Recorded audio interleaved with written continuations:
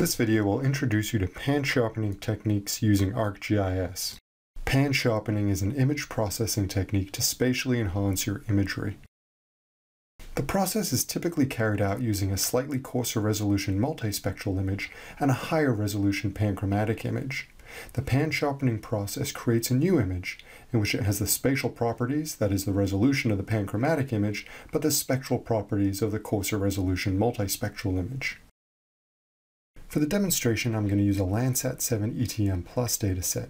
Each band is represented by a separate GeoTIFF file.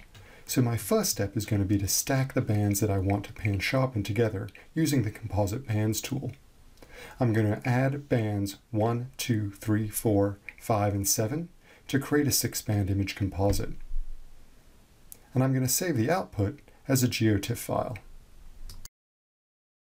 The output from the Composite Bands tool is a single raster in GeoTIFF format that contains all 6 bands. Now we're ready to perform the pan-sharpening. We'll go back into Arc Toolbox and launch the Create Pan-Sharpened Raster Dataset tool.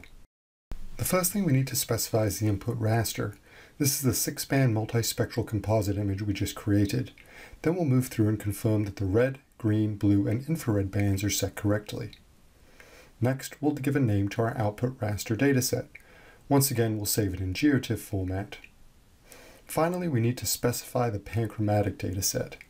This is the raster that's band 8 from Landsat 7. With the settings correct, we'll accept all the other defaults and click OK to run the pan-sharpening tool.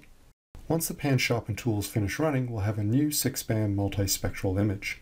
So this raster has the number of bands from the multispectral image, but the pixel size from the panchromatic image. Let's do a quick comparison between the original multispectral image and the pan-sharpened image. We see the original multispectral image has a 30-meter resolution and a size of about 325 megabytes.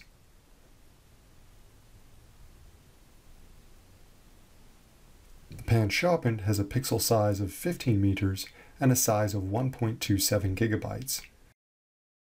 Moving over to ArcMap, we can use our swipe tool to evaluate our inputs and outputs.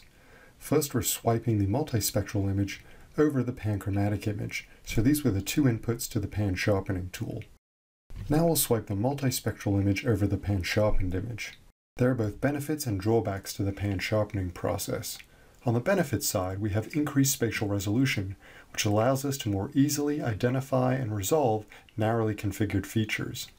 On the negative side, we've altered the spectral qualities of the image somewhat. So if we were using classification techniques that are heavily reliant on spectral signatures, they could be hampered by this process.